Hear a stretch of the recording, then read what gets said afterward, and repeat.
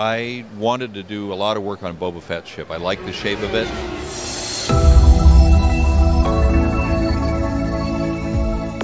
Welcome to Star Wars 100 Interviews.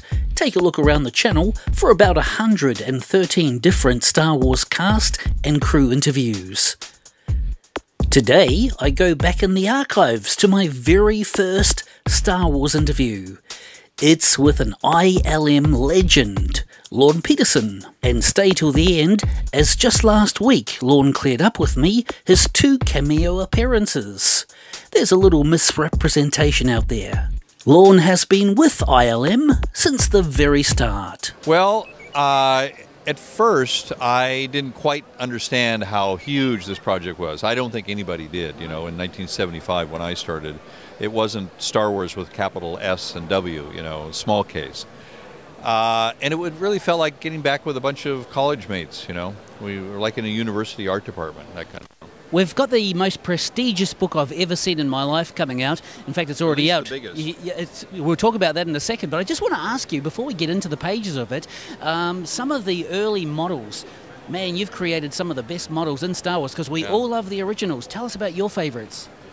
Well, emotionally, there's a difference between emotionally my favorite and maybe physically my favorite.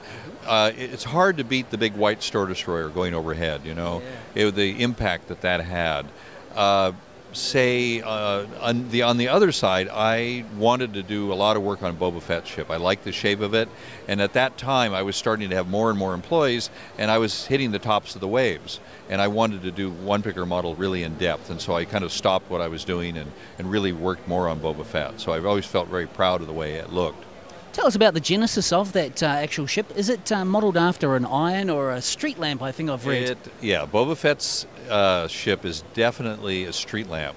And in Marin County, where we work, behind our shop, you can actually look up, 40 feet, 35 feet, and still see a few of those lamps. And I'm not sure in Australia, I'm sure they have a different style of lamps and everything like that. But it's a wonder they haven't been plucked off by the fans. They want everything, don't they? Yeah.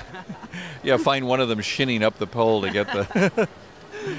that's one thing that should be kept. There should be in the archives, there should be one of those lamps. That's great reference stuff, isn't it? Yeah, I'll try to remember that when I go back. There must be a city yard with wrecked ones, Cars ran into them and they took them down and that kind of thing. Glad I could help you out there by thinking about that. That's right. We'll give you credit. We'll get a little plaque. I love that so much. Now, speaking of love, I'm in love with your book. Tell us how this came about. We thought of doing a book on the model shop maybe 10 years ago, but I think Lucasfilm was right in waiting, till all 6 films were done. True. But they, about 2 years ago this Christmas, they asked me to... First, they gave me 2 years to do the book, and I thought, well, that's okay. That's good. Well, as soon as I agreed to do it, they changed it to 1 year. Yeah. And then it became a little bit less than 1 year. Pressure's on. The pressure was on. And I'm not a born and bred writer either, so... I just love all the reference pictures in here, especially like full-page, glossy, photos we've never seen before. Tell us about those. Yeah. Yes. We really searched through the archives to try and find pictures that weren't published before.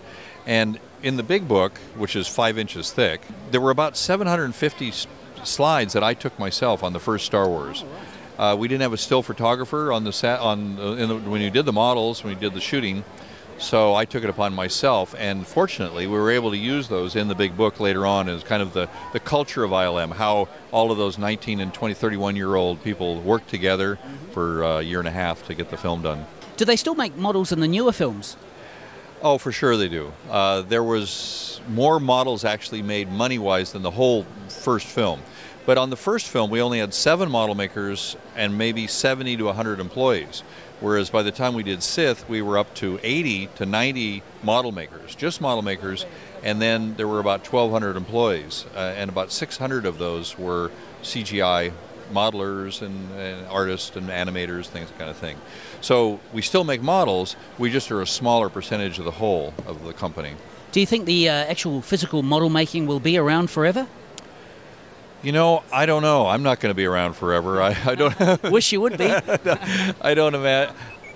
I think it'll really be a part. CGI is like the new, the big gorilla in the room these days, And it doesn't necessarily steal our thunder, but it really adds to what happens with the models. You know, they look better in the composites that CG can do than they did back when we did photochemicals. Here's Lorne Peterson's cameo appearances.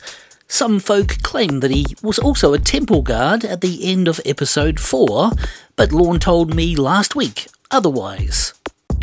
He played the rebel up in the Crow's Nest watchtower, and he had a small walk-around role in The Phantom Menace. The net has this pic of him from episode 1. So the 2 cameos were confirmed by Lorne himself.